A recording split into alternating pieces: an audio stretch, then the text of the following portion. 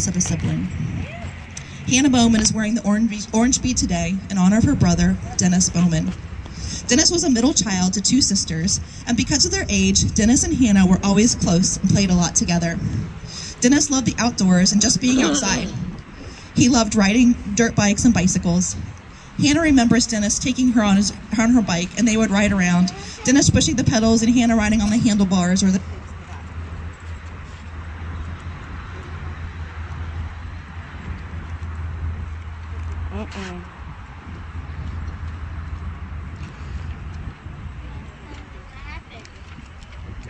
We don't have any power anymore, so I'll talk loud.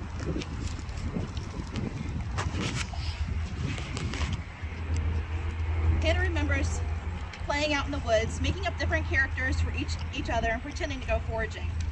They even put together a time capsule and dug a big hole in the woods behind their grandma's house with plans to dig it up later in life. That time capsule is still on their grandma's property, and Hannah and her older sister still have plans of one day digging it up. Dennis was goofy, extremely outgoing, and there was never a time when he wasn't making everyone laugh or just by joking and being silly. Hannah doesn't remember Dennis talking about his mental health or showing any signs that he was struggling, but he did start getting in trouble and acting rebellious. She often wonders now if that was his way of showing how he was feeling.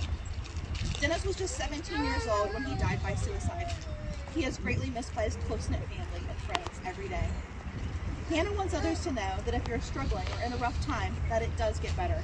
There are people that love and care about you, and talking about your mental health can be life-saving. She says when you lose someone you loved, you feel like you'll never feel better again. Healing takes time, and just keep going. This is Hannah's first Out of the Darkness walk.